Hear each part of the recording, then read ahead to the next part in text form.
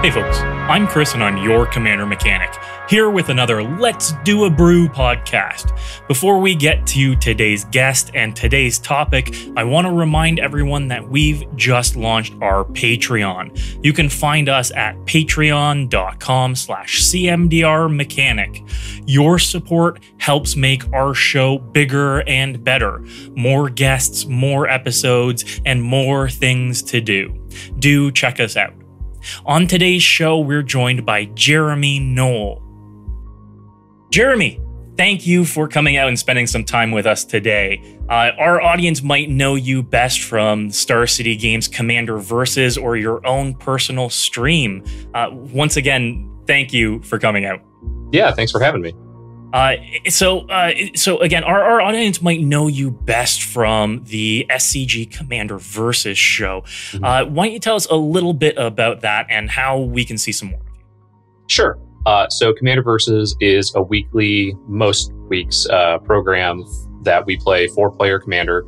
It's myself, Justin Parnell, John Suarez, and Stephen Green, and has been for quite a few years now. We're currently in our 20th season right now. We do about 4 seasons a year. And we have a lot of fun with that. You can find that on the Star City Games YouTube channel. I also play Paper Commander online on my Twitch channel. It's twitch.tv/Jeremy Noell. And I play right now about twice a week, Mondays and Saturdays is my current days. I also play with Olivia Gobert-Hicks on my stream a lot, and she plays on her own channel, which is twitch.tv/Affinity Artifacts. She actually helped bring me back into streaming on my own channel again. So she started doing the Paper Commander on the on Twitch and got me into it, and then that made me want to restart my own stream again. So that's amazing. That's amazing. And there's really a contrast between playing for Commander Versus and playing on your own streams, right? Yeah, very much so. Yeah. I know that on Commander Versus, you've got themes that come up every week, and you're building a new deck every week.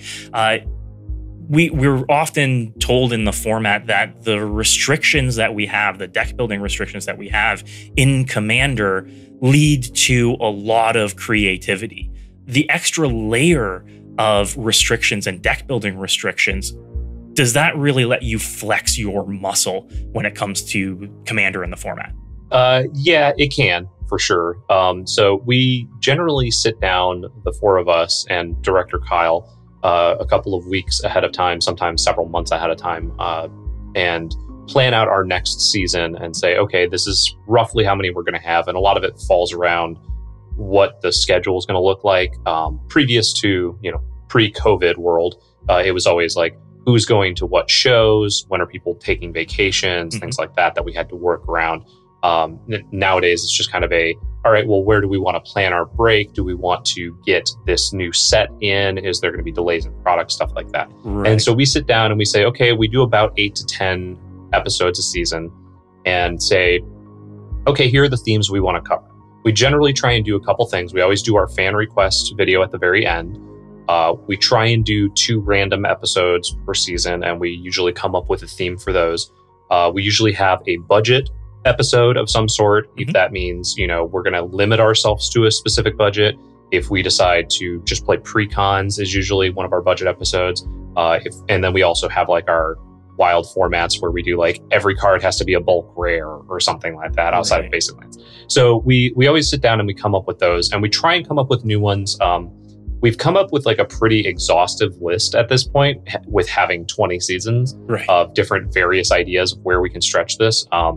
So for examples, in the past, we actually did an episode where we did partner commanders like 8 months before they released that product. Yes, I recall. Which was a lot of fun to see.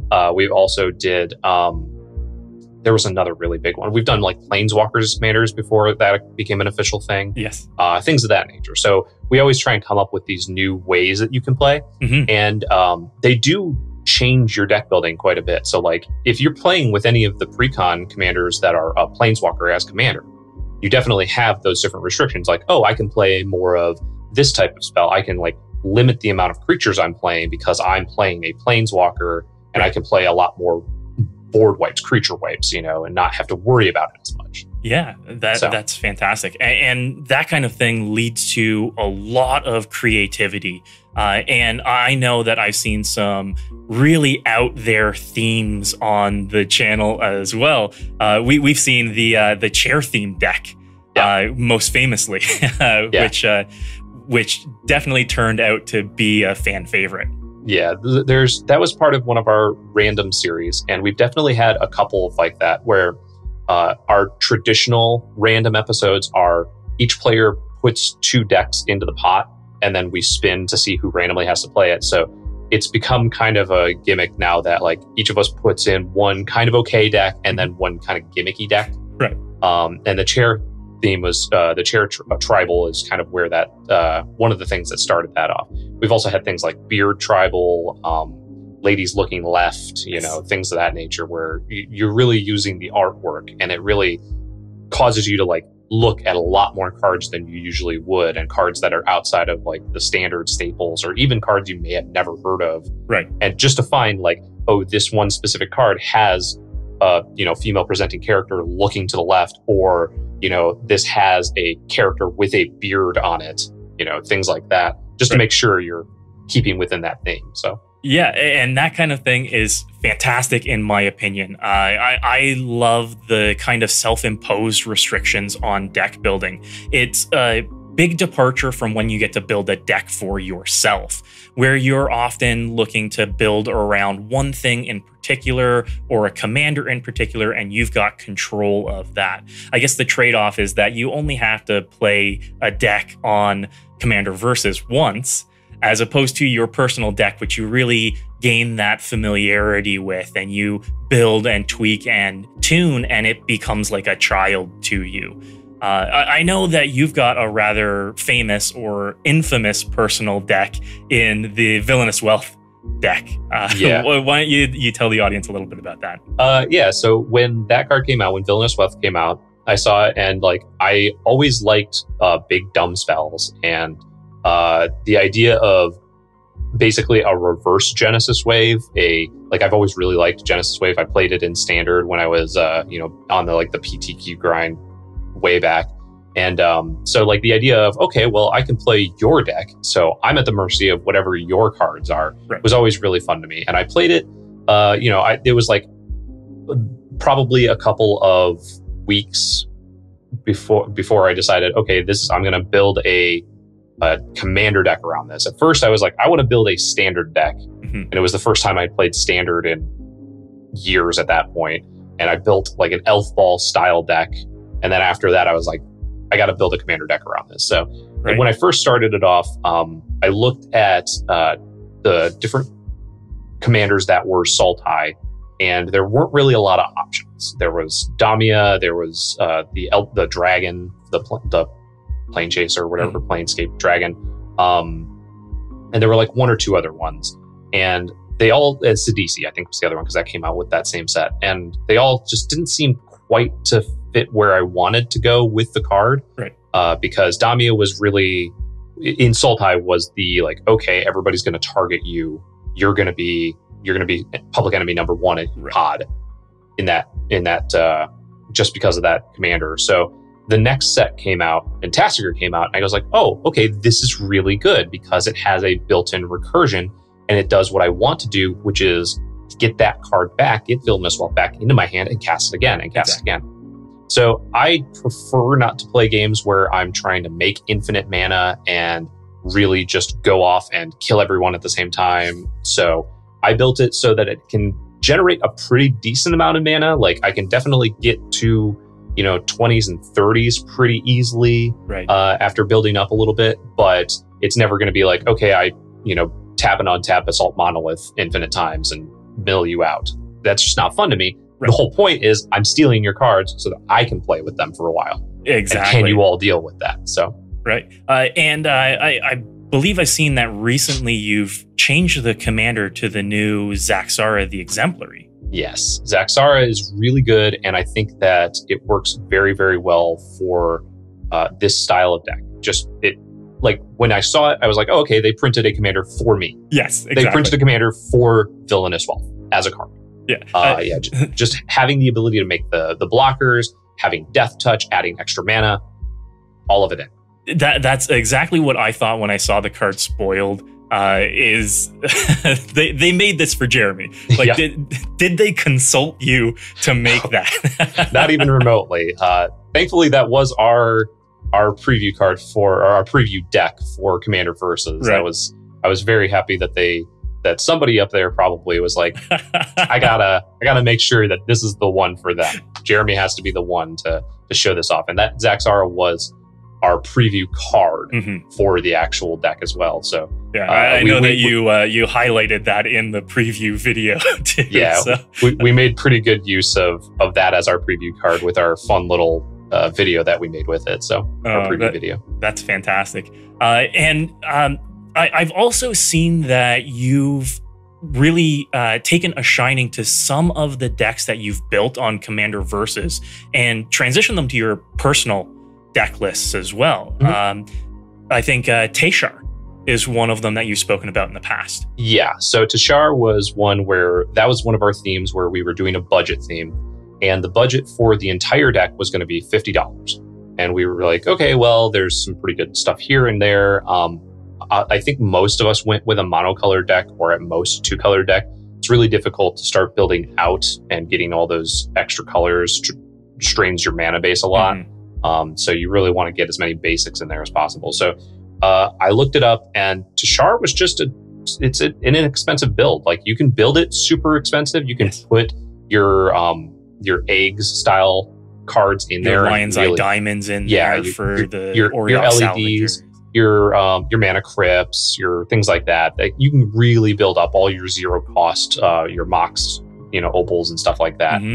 So you can really build it up to be an expensive deck, and then go off on turn 3 or 4 or whatever fairly easily. And it's just a combo deck. But I really liked the idea of, here's a combo deck, but it's a 6-card combo that involves my commander, and I have to draw all the cards, and I'm not really running any, like, I run Inventor's Fair as like the only real tutor. Right. Not running like Enlightened Tutor in the deck or anything, because again, it's still kind of a budget build. I've built it up a little bit, and it's now my puppy's trying to get my attention. So I built it up a little bit, and it's closer to like a $75 deck. So I had to put Smothering Tithe in there. It's really one of the few ways that it really can generate a lot of mana. And it generates all those extra artifacts too. But like, I never put in Kark Clan Ironworks or anything like that to really get it going. It's got Eshnod's Altar, which wasn't in the original $50 budget build, but really, really helps the deck to actually get the win if you can get that one. So absolutely, but that's one of them. Yeah, for sure. I love those kind of decks that are looking to assemble the Rube Goldberg machine. Right, the 5, 6, 7 cards, and it's just here. I get a repeatable action, and not even necessarily winning the game, but getting you that repeated value. I've definitely done that, where it's people have been like, "Hey, what are you doing over there?" "Oh, I'm playing solitaire for 10 minutes, and then I pass the turn," and they're like, "What did you do?" "I gained like 7 life." Yeah, I drew 3 cards. I gained 7 life. Yeah. No, not a big deal. Like, there's also, that's the deck that also has, if you've played it against me, or I think I've mentioned it a couple of times, I'm really good at drawing planes in that deck. That's always seems to be what it is. It's like, okay, well, if I draw like maybe 1 or 2 cards, I can get myself out of this, and it's planes, and it's planes, and it's planes. So So I'm not putting like land tax or anything in there again, because I'm trying to keep it budget-ish. But so. Yeah, but that one's really fun. Another one that I actually recently played on the channel because I wanted to build a personal deck out of it was Rael the Everwise. Yes. Which is another one that's got a interesting theme to me. I wanted to do it. It's not all like wheels and deals. It's not like a Nekasar. I'm just trying to wheel as many times as I can to make everybody discard and draw, and I'm going to kill you with Psychosis Crawler and Nekasar and stuff like that. Right. It's really trying to put a bunch of instants and sorceries in the graveyard and then just punch you with Rael as hard as it can. So I've got some fun stuff in there. It's got things that are going to make it unblockable, things that will buff it up a little bit, and And then things like Soul's Fire, which really kind of, okay, well, I need to get that last bit of damage in, and Dramatic Punch and things like that. So yeah, I played a Riel deck on Common Command gameplay channel recently, and I built it the same way. That the entire goal of it is to punch with Riel. So there's Wonder in the deck, there's Rogue Passage, the ways to just get through and get in for combat damage. And on turn one of the players dropped Leyline of the Void on me. So no. Riel had 0 power, but I do play Thassa's Oracle in it. I don't play Laboratory Maniac or Jace Wielder of Mysteries in it, but I do play Thassa's Oracle in it because I have just drawn the entire deck. And it's something that is great to me, where you build a deck around an action like drawing cards or like wheeling, and your game plan is just, I'm going to wheel until I can do something, as opposed to I'm going to assemble a combo that's going to kill all of the players at the table. Yeah, it's those kind of self-imposed restrictions that, much like what you're doing on Commander Versus, really help breed creativity and get those weird kind of deck building niches out of the woodwork too. Yeah. I personally here on the channel take submissions from viewers for decks that they want to see tuned up, that they want advice for, and I see some really wild builds, and that's one of the things that I love about the format. Yeah, for sure. That's one of the things that I get to, is we do like I said, the fan submission every season, and seeing some of the ones that people bring in, just like, this is my Cats deck or whatever, or this is my this or that deck. It really makes me like, the most recent one that I played was a K&T lands deck, yes. Which, I've seen a lot of K&T decks, and they're usually just kind of like group hug, or they're trying to pillow fort or something like that. Mm-hmm. And just, this is a lands deck. It's got, more than your basic amount of lands. It's got your, your Thespian Stage, Dark Depths combo. It's got this, it's got that. And like, okay, yeah, it's got Zura-Nor, it's got all that, it's got Crucible, it's trying to just play a bunch of lands, it's got some landfall stuff, and I'm like, that's a really cool take on it. I like it a lot, so that's the one I picked for this season. So for sure, and the fact that it's 4 colors helps a lot too. Yeah, because you normally see a lands deck be in Golgari or Jund or Simic, but being 4 colors lets you get a little bit more out of it. Yeah, that's fantastic. Now, for today's Brew on Let's Do a Brew, you have a theme that you play on the channel regularly that we wanted to talk about. Why don't you tell the audience a little bit about it? Sure. So this is one that we've done a couple of times, I think probably 3 times at this point, maybe 4, and it is Add a Color.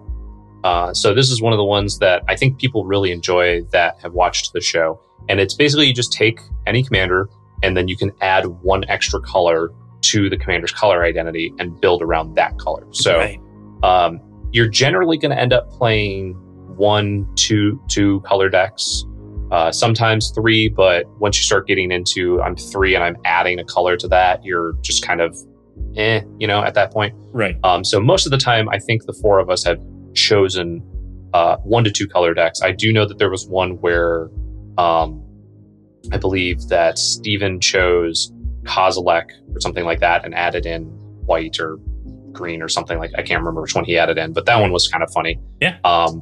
And so that's a lot of fun. And my couple that I've done in the past that I remember are I played Brutaclad and I added green into it so that you could get a lot of the extra token generation and a lot of the like parallel lives type effects.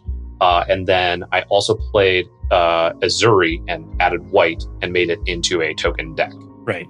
Because I thought that was kind of cool of like, hey, let's make something that really cares about these small creatures, these small power creatures, and let's add in the white and make it a traditional-ish green-white with blue token-based deck that gets value off the commander. So absolutely. And those kind of things are fantastic. Those kind of deck building restrictions, the ones that you building yourselves, like you mentioned, are the ones that a few months down the road you see kind of picked up by Wizards and introduced as official official format staples. Yeah. I know you've mentioned that with partners. That's a theme that you did, and then partners were released. And I can see that this add a color is done through partners in the future, where maybe Wizards prints a card that's a partner with anything, maybe a mono-colored creature that is partner with anything. And those kind of weird takes on the format. I know that you're fond of saying that you make your own rules on the show, but to see them picked up and officially printed, that must be a point of pride. Yeah, I think it's a lot of, we just kind of come up with the same sorts of ideas that the people at Wizards do, because obviously we know that there is a amount of time that it takes to develop these cards and decks and things of that nature. So we do know that like the partners commanders, we did that, and then probably like 5 months later they introduced the first partner commanders, and so we knew, okay, well that's been in the works for like probably a year at that point, if not more, from the point of when we did our video.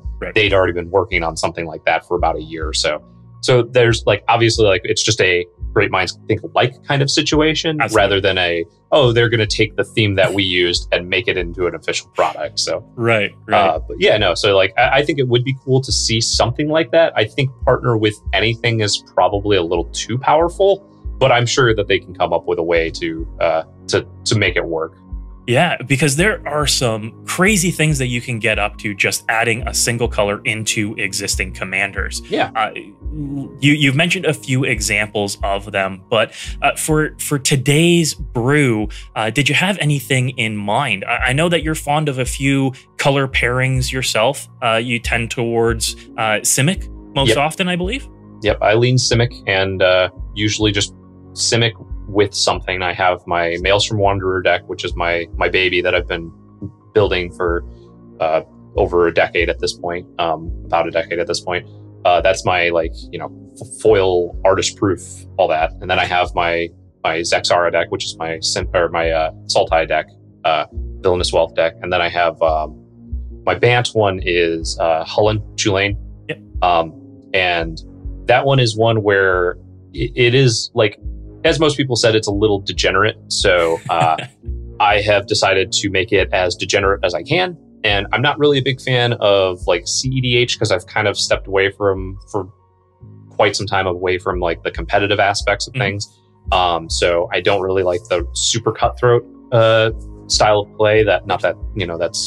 It's somebody's jam, then it's somebody's jam. I don't really, care if other people like to play it, kind of thing. I definitely encourage people to play it, but yeah, if somebody wants to sit down to a table and say like, I want to play a slightly high-powered game, it's more of my level 9 deck than a like level 10. I'm not running infinite combos and demonic consultation, Thassa's Oracle, or whatever style combos and things of that nature. But it's going to be degenerate, and it's going to win a little quicker than most of my other decks. But yeah, for today, I'm definitely fine if we want to pick a color combination like that.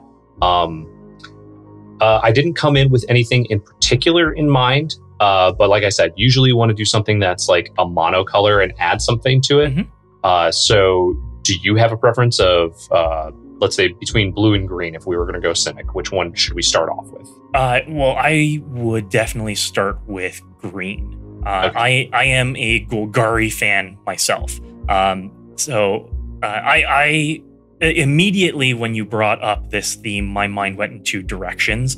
They aren't the monocolor and add a color, but I went with Golgari plus red for a Jund combination, helmed by one of my favorite and least played commanders, Grismold the Dreadsower. Oh man, yeah. From C19. He's the guy who gives everybody plant tokens. Yep. And gets bigger when creature tokens die. And playing off of the theme of giving everybody creatures and adding red to it, you can do a lot with cards like Repercussions, or just the fact that you're making creature tokens at the end of every turn, you can add in Impact Tremors or Perforos, God of the Forge, in order to get a little bit more extra mileage out of that and double up those tokens so that you're just getting value without swinging with your commander. For sure. That's just one of the ideas that came to mind. And then the other is with Zaxara, one of your new ones, adding red to that. Because you get Expel Tribal, you get a lot of the good X damage spells.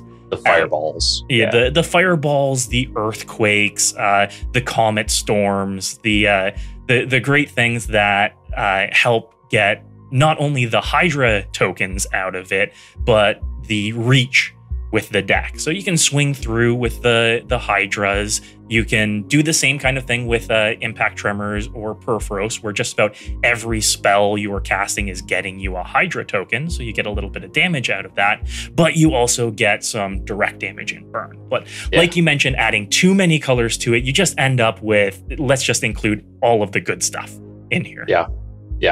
You're very much close to that. Like, I like the idea of Grismold, so let's go with that. Okay. Like, I do like that idea a lot. Let's go with Grismold and then add red to make it Jund. I definitely think there's some good stuff you can add in there. Like you said, obviously something like Perforos is a very easy add. Impact Tremors, which is actually Perforos. Perforos is actually one of the ones that we generally try to avoid, just because that 2 extra damage gets to be a little much. But yeah, Impact Tremors, even something like Warstorm Surge, if you can buff your creatures in some way, is and definitely... M21's new Terror of the Peaks is another example. I think that one could be very good. You could definitely add a lot to it. I know that the way that, because I built a Grismold deck for Justin as part of I think it was an episode where we did like a Secret Santa. Each of us built a deck that we think the person that we received as the our giftee, and built them one we thought they would like. So I built him a Grismold deck. And I do know that they generally run things where it actually wants to kill all the tokens. So it runs Illness in the Ranks and Virulent Plague and Pestilence. And there's the new Karavek that also can be added into that. Yes. So that's another one that could be added pretty easily to that. But yeah, if we're going with that, I think there's a lot that you can add into this. Goblin Bombardment is another one. If you don't get your effects that can like wipe out all those tokens, and then you can just start stacking them to do all that extra damage. One of my personal favorites is like I just add this to like almost every red deck that I play if I can. Sunbird's Invocation. Yes, it's just a wild, play a card, get something random. It's one of my favorites. Right, and when you're playing green in combination with red, it's pretty easy to get to the casting cost of Sunbird's Invocation, where even if you're playing 2 or 3 casting cost spell, flipping another spell off of that is just the extra value to take you into the long game. Yeah, for sure. And this is the kind of deck that's going to want to include token doublers and counter doublers, not only for yourself, but for your opponents. Because Grismold does get +1/+1 counters when any creature token dies. So that means something like Primal Vigor is a big include, since that's twice as many plants at the end of every turn for everyone. Yeah, and Primal Vigor is definitely a good choice over something like, especially if you don't have something like a Doubling Season or any of those standard ones. So I know that Doubling Season has been reprinted a couple times, coming out in Jumpstart again. But if Primal Vigor is obviously like good sort of budget version of that as well, since it affects everyone. Right. It's not so budget anymore. It's creeping up there in price. I think it's up over 30 at this point. But I haven't looked at the price of it in a while then. Yeah, and largely because it hasn't been reprinted again. But yeah, it was only printed the once. Yeah. And people love those kind of effects. I'm a sucker for it too. Any kind of counter doubling effect, whether it's symmetrical or not, any kind of token doubler. I love when I start getting multiplicative with my decks with multiple doublers in play. I've got a Rishkar Pima Renegade +1/+1 counter tribal deck that includes all of the doublers. So you end up with Colonian Hydra and a doubling season and a Primal Vigor in play, and you just need to sit there and stare at your board for a little bit and do the math as to how many counters everything's getting. Yeah, for sure. Oh man, yeah, that's sweet. Yeah, you can definitely add in because because we're going with red as well, you could definitely add in things like the token makers in red. So you can add in like the Krinkos. There's both Mob Boss and what's the other one that Tin Street Kingpin. Tin Street Kingpin, the one that when it attacks, you make the tokens equal to its power. Not only that, you put a +1/+1 counter on him and make tokens, which has extra synergy in a deck that wants to be doing that. Wants to have something with like a doubling season in it for sure. Perfect. So yeah, you put those in there. You get all your extra creature tokens. You can put in your Siege Gang Commander, things of that nature. Just anything that's going to make those extra couple of tokens. And you could very easily put the 3-mana Chandra that's in standard now too, the one that makes the elemental creatures. The 2 elementals. Yeah, because it makes the 2 elementals. They sack at the end of turn, so you get bonus on your Grismold. Yeah, and you can look at Varchild as well. The new Varchild out of Dominaria. Whenever it deals damage, the defending player creates survivor tokens, which I believe is Steven's token. Steven's token.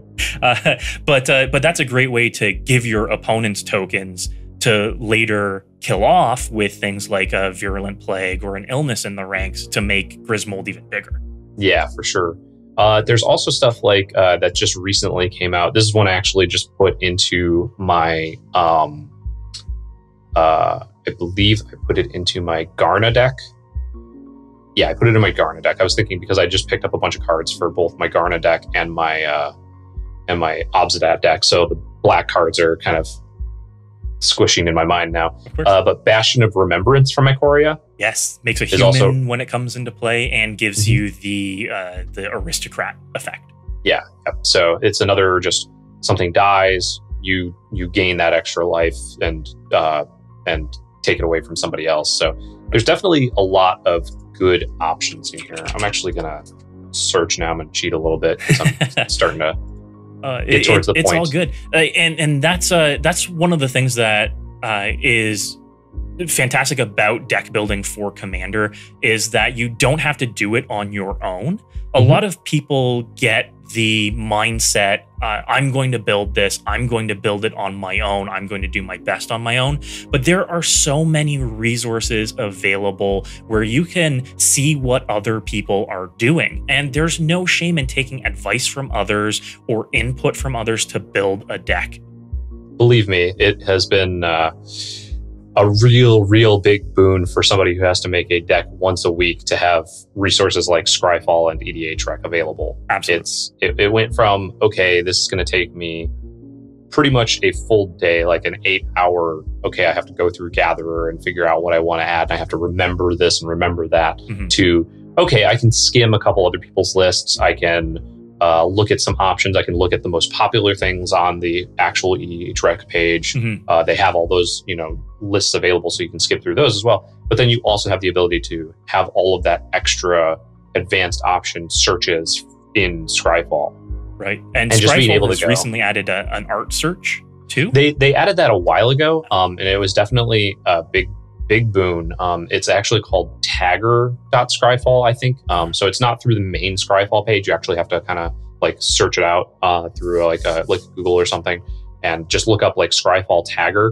And yeah, they have people that have gone through and have just tagged like all these different pieces of art with, okay, there's a person who is got a sword, they've got a shield, they've got a breastplate. There's a female fighter, like all these different tags on just this one piece of art. So if you're looking specifically for, okay, I want one that's chair tribal, it's a huge boon to something like that.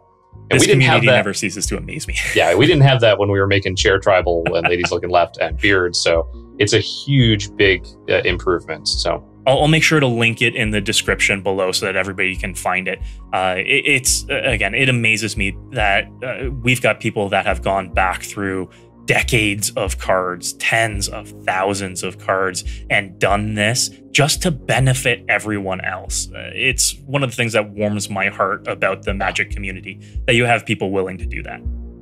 Yeah, it's super great, and I do greatly appreciate the work that these kinds of people are putting in to make sure that everybody has these kinds of resources equally. So great. So back to the deck. We mentioned some aristocrat style effects in Bastion of Remembrance.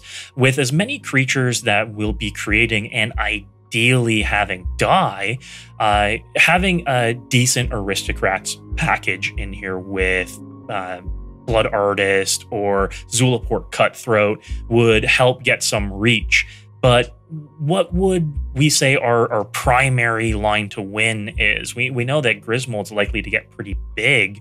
We want to try winning through combat damage. I know that that'd be an additional point on your scoring system if you kill someone with commander damage. Kill with the commander damage is always an extra point. So yeah, you can definitely add in things like your Rogue's Passage, like what's the cloak? Is it Mistform Cloak? No, that's not Whisper it. Silk. Whisper Silk Cloak. Yeah, things that make it unblockable is definitely a way that you can go with it. Like you said, the aristocrat style, just sacking and draining them and gaining life is always a big plus. You're gonna find that obviously a lot in black.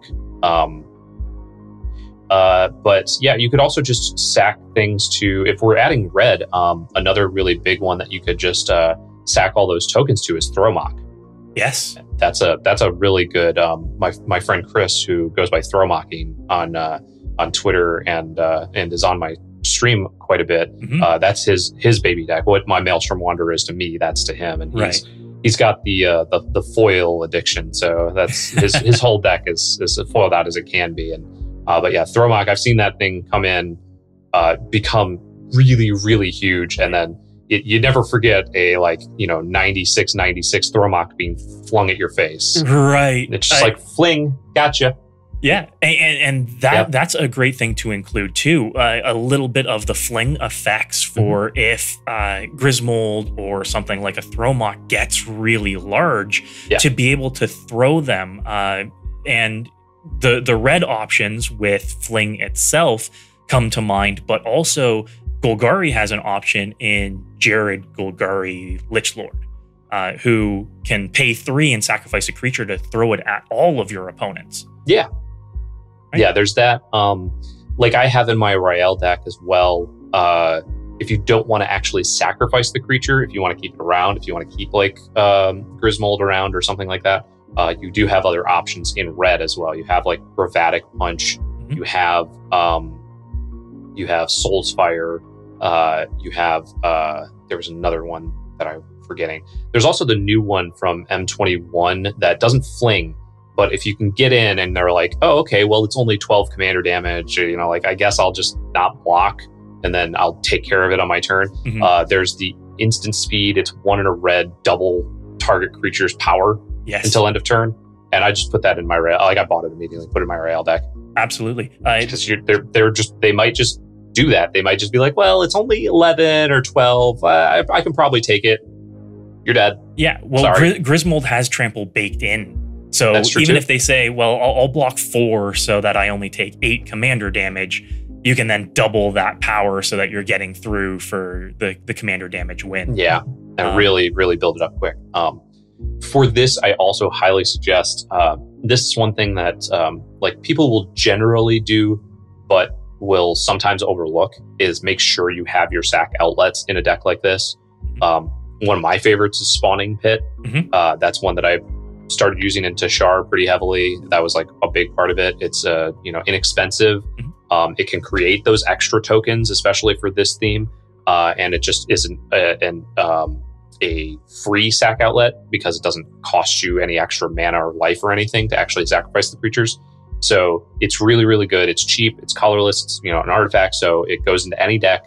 Highly suggest that one in any sort of deck where you want to either be sacrificing things or you want things to die. So For sure. A fantastic suggestion. And I know that we touched on Pestilence earlier as a way to wipe the board. Red has its Pestilence and Pyrohemia. Yep. That was one I was definitely going to suggest. Pyrohemia, real good card. Yes, absolutely. Absolutely. So it sounds like we're making a lot of tokens, killing off a lot of tokens, dealing damage when we're dealing with tokens. This sounds like a deck that's right up my personal alley here with the amount of synergies that are going on. We'll want to include some ramp, of course. We're in green, so we can work with Mana Dorks, the Birds of Paradise, the Elvish Mystics, the Llanowar Elves. We can also include a low end that includes a sack outlet like Viscera Seer. Yep. So that we've got ways to kill off our plants while we're looking for the enchantments that are going to reduce the size of all creature tokens. Yep. There are other synergies like Beast Within, which is removal and interaction, but also creates a creature token, which can make Grismold bigger when that creature token eventually dies too. So sounds like we've got a nice ramp package, nice utility package. We've got some sack outlets, and we've got some big beefy creatures that can help us close out the game. Really sounds like we've got the frame for a good deck built around it. Yeah. So there's two other big creatures I would suggest that work really well with this theme. One is Prosh. Yes. Skyrider Cure. It's obviously not as good if you're only getting to cast it the once as opposed to as if it's your commander, but it does create a bunch of tokens and you can stack them to Prosh.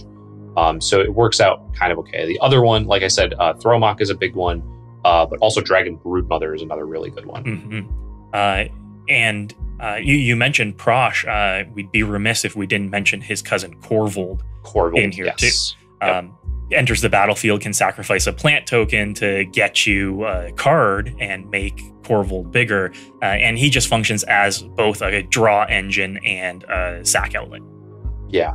Yep, for sure. Yeah. So yeah, there's some pretty good stuff. Like a lot of the times when I'm playing in a green deck, there is a, selection of staple cards that I always like put into the deck list. I always do a theory deck list of, here's like 100 cards and then cut that down to between 60 and 64. I generally go with 63 almost every time. But that's where I aim for. And so there's things like you said, your Beast Within, Crossing Grips.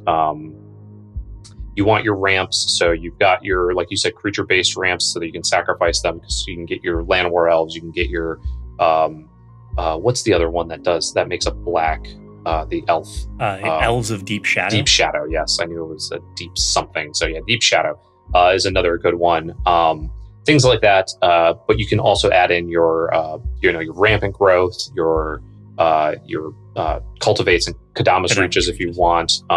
If a lot of people will also suggest going from 2 to 4 rather than putting in cultivates and Kadamas reaches, which with a commander that's at 3, yes, I would probably also suggest. So you want to have your explosive vegetation and what's the other one that goes to get 2 forests? I'm blanking on the name all of a sudden. I'm blanking on it as well, but yeah, I know that it's F. a newer one. No, are you thinking Skyshroud Claim? Skyshroud Claim, yes.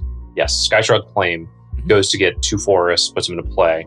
So that works out really well with this deck too, because you're playing the 3 colors. So you can go get your Stomping Ground and your Overgrown Tomb as well. So things of that nature pretty easily. But yeah, so in a deck like this, where you're going to be pretty reliant on the 3 spot with cards like your Grismold and your Kingpin and things of that nature, you might want to consider just going with the 2s and the 4s. Yes.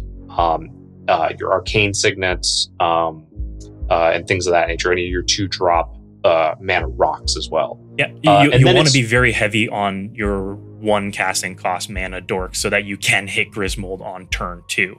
Yeah, but that leads to an interesting question. You've got a point scoring system on Commander Versus. If you play a dork on turn 1 and you've got a 3 casting cost commander, Do you go for first blood or do you cast your commander? What's your choice? I generally go for first blood. Right. Just as the extra point, just as I gotta show you that I got this. Right. Right. So send the message. Yeah, because I can generally do something like get in for that 1 point of damage, play my land, and then do a 2-drop. Right. And then the next turn I can just play my commander on curve still. So perfect. Makes total sense. If you're not playing in the context of commander versus playing your 1-drop, playing your commander, something that you really care about, getting into play as early as possible so that you can get all the benefits from creating those tokens and then starting to sack them later. Definitely a big thing. So for sure. I've seen many leagues in LGSs when people were playing together in stores pick up this kind of scoring system. It's another way that you've been an innovator on the format itself. It's also one of those where a lot of people will take our list of points and use it. But we actually took our list from basically several different resources. Huh? We definitely wanted to limit there was a lot of them that we've looked at that had things like no infinite kills, don't take infinite turns. And we were like, okay, well, we can already kind of say we're not doing that. And the way that we get around that is saying like, don't kill everybody in the same turn. Right. Is one of our big ones. If you kill all the other players in the same turn, then that's the same as I'm going infinite, Right. So you lose a point. So I'm glad that people are picking it up. Ours was built out of a desire to make our game as entertaining for watching as possible. Sometimes it's not as entertaining for playing because we do have a kind of soft ban list. I think people know that things like Purphoros and Cyclonic Rift are on it. And Cyclonic Rift is a very good card to be playing if you want to, make sure that you're like either clearing the board to like win the next turn or to defensively, like I'm going to die, so I got to play this Cyclonic Rift, and then everybody else resets, and then maybe I can take somebody out. That person who was really, really threatening, I can take them out. I know that people have complained about Cyclonic Rift, and obviously that's a whole other discussion. But things like that, where it might just be very different for you playing in an LGS or playing with your play group if you're using that point system, because ours is structured for viewing entertainment rather than playing entertainment. Right. And I've seen lists take a lot of what you've got, like the point scoring lists in leagues take a lot of what you've got, but add things that are counterintuitive to fun play being penalized. Things like taking more than 3 turns in a row is penalized with a negative point. Again, killing the entire table in a single turn isn't necessarily penalized if you can do it through something like combat damage, but if you do it through a combo, then hey, you've just ruined the fun of 3 other people. And for someone like yourself and your show, you want to have a game that's going to last an hour long. I know that you've had a few that have been relatively short, so you get multiple games in. Are those typically coming as surprises? Sometimes they can be, and sometimes it's just sometimes you just got bad luck where one person just kind of like out of the game. They drew really, really poorly. They're not really drawing into any of their things that they need. And, one other person did like what their deck wants to do and goes off. And then the person who's going to be like their counter kind of just can't do anything to stop them. So it's like, okay, well, I take out you and then I take out these other 2 people fairly quickly. So that can happen. It's sometimes a surprise and sometimes it's just okay, well, we look at the decks and go, I'm pretty sure that person's just going to win. Like, I'm pretty sure Steven's just going to stomp us all because that deck looks ridiculous compared to everybody else's. Right. And sometimes it happens, sometimes it doesn't. And it's good that you've got the dialogue with the rest of the guys about decks and you talk about them ahead of time and you make sure that everybody's on relatively equal footing. A lot of people don't get that either with their personal play groups or when they play with random players at events. How important is it to you when you play with people on stream that you talk about deck power levels in advance? Just on my stream, personally, I play with people who I either have played with in the past or just kind of know for the most part. So I'm playing with, like I said, Olivia Gobert-Hicks. I know her decks can be degenerate, but she's also the kind of player who's like, I could kill everybody this turn, but I'm just going to mill myself out instead. Right. Like, I'm taking like the moral victory kind of, and you guys can just keep playing because like I'm going to draw my whole deck, and I could just like, you know, for her most recent, like she just built an Atraxa enchantments deck on a recent episode. She was like, I could just draw my whole deck, play Opalescence and swing and kill you, but instead I'm just going to pass, and I have no cards in my deck. And she actually won by, on her upkeep, tapping all of her creatures because she had Song of Freyalise as well that was active. So she tapped all of her enchantments and sunk all of her mana into Simic Ascendancy. Right. And just... all right. That's fantastic. Okay. Yeah, well, that counts. You know, it's fine. So that we just kind of have fun like that. And I also have had like Sheldon Menery on, you know, in the past. So he usually likes the discussion of like, okay, you know, Pool Zero, what are we playing?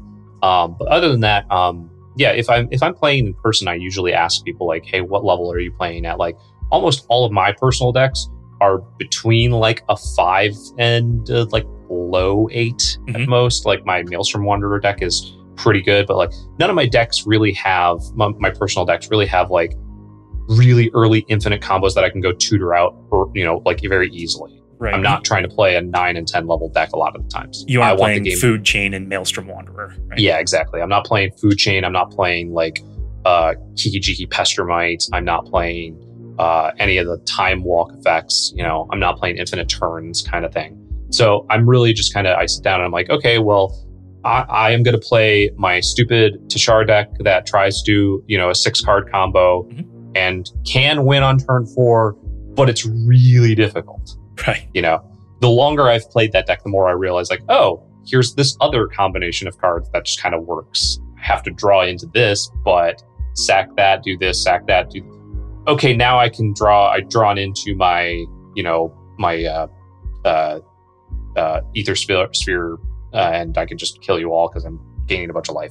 Right. So things like that. But yeah, for the most part, that's a big difference between playing with a group that you've played with for a long time and playing with people either you've only known for a little less time or have never met before at an event or something like that. Is with those 3 guys with Commander versus, we don't really even have to discuss our decks very much anymore. Right. We all kind of talk about like what commander are you playing and what's like your theme going to be kind of sometimes.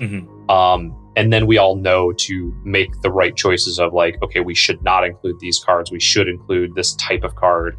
We know that we want the game to be more at a 6 to 7 power level a lot of the time. We want it to be an average, typical game of Commander that's going to last between an hour to 2 at most.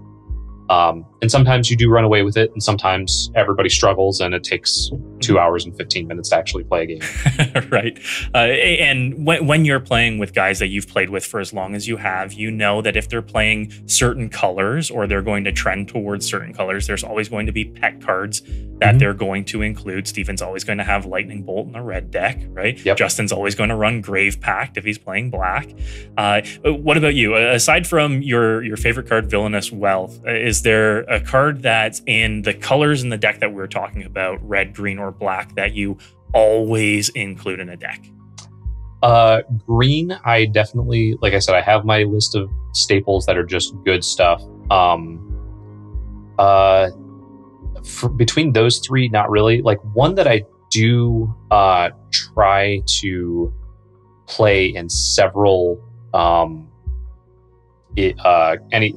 several decks that have green in it is Rift Sweeper. Right. Because I think that's one that Justin agrees with, and he definitely pushes the the Church of Rift Sweeper here for the most part. But it's a really good card to be able to play because you have so many people that are going to play stuff like Bajuka Bog, like just like exiling style effects that you're like, okay, well, I really want that card that's an exile, and here's Rift Sweeper. I'm going to go shuffle it back into my deck, and I can play it again later. Right. And when you end up building decks around certain themes and around certain cards, the last thing that you want is that card that you've built around to get exiled and stuff. Exactly.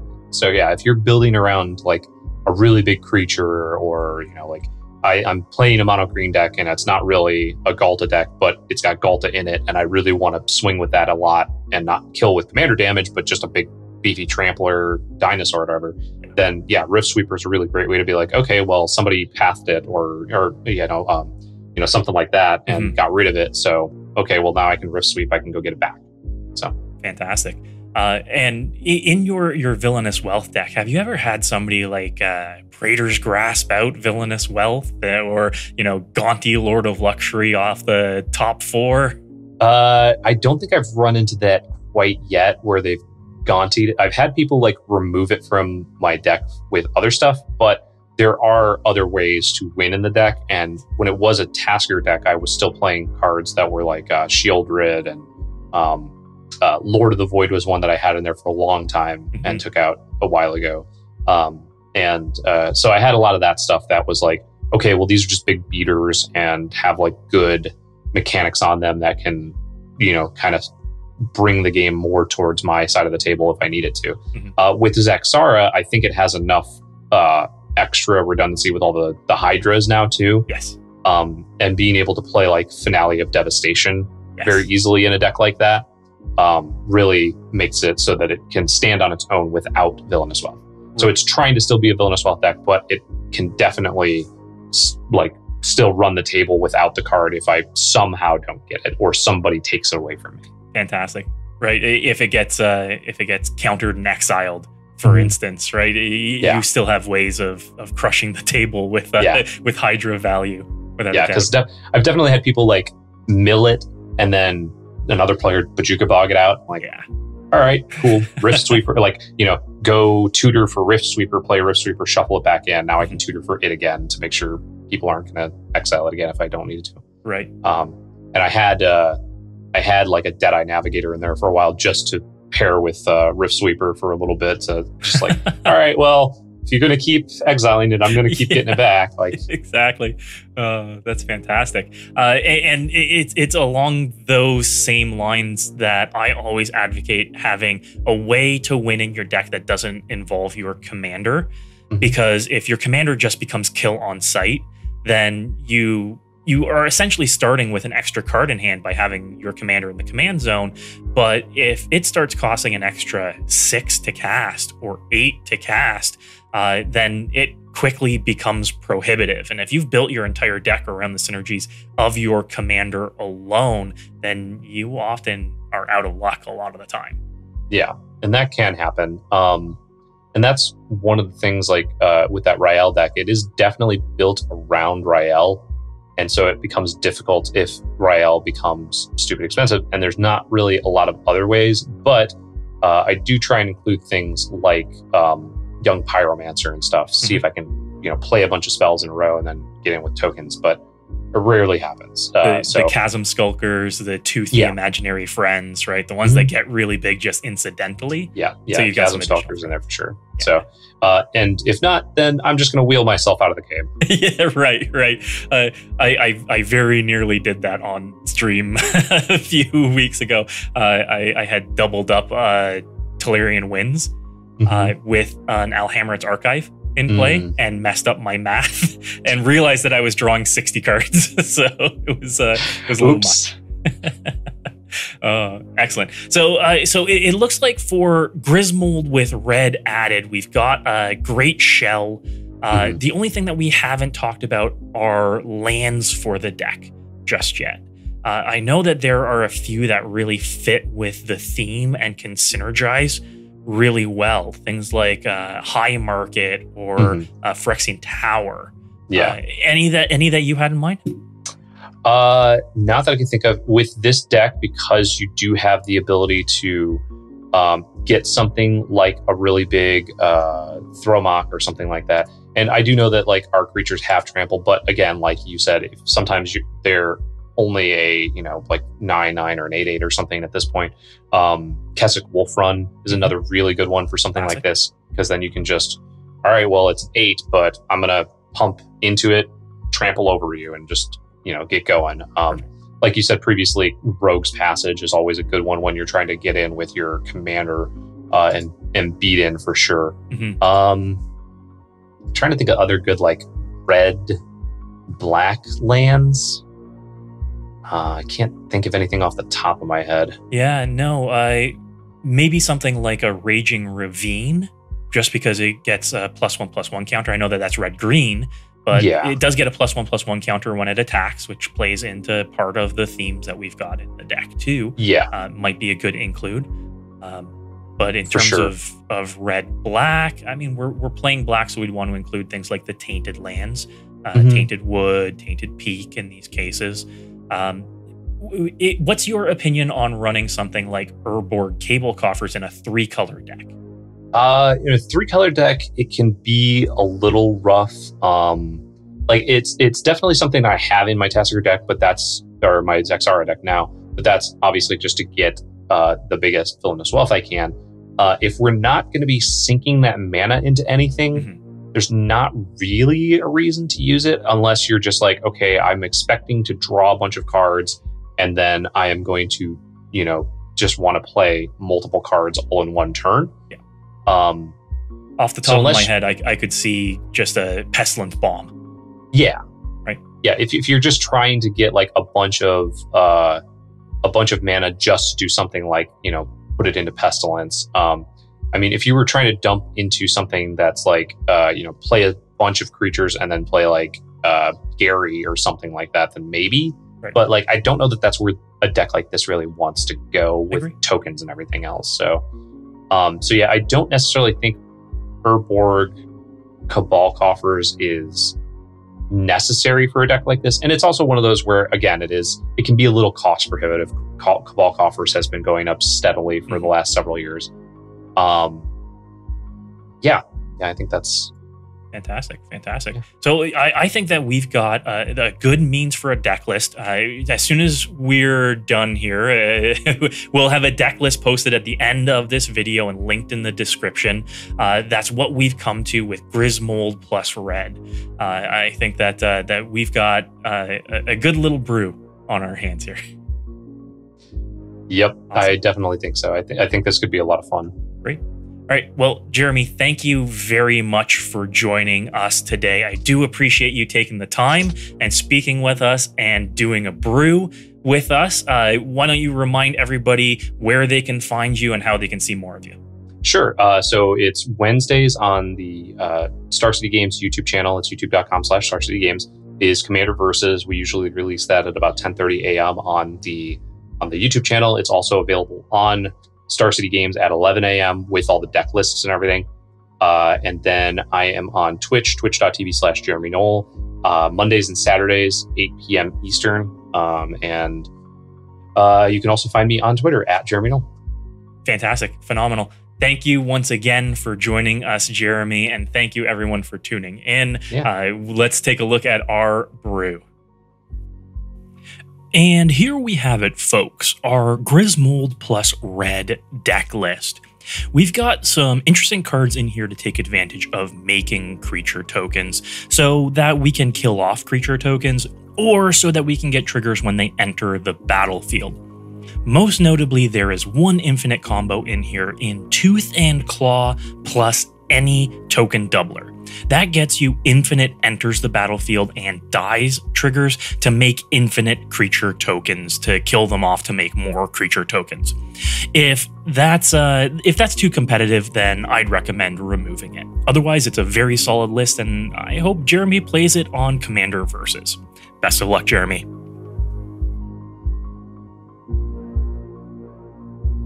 I want to once again thank Jeremy for joining us today. Deck lists can be found in the description, as well as links to where you can find Jeremy and his shows. Until next time, folks, good luck and have fun.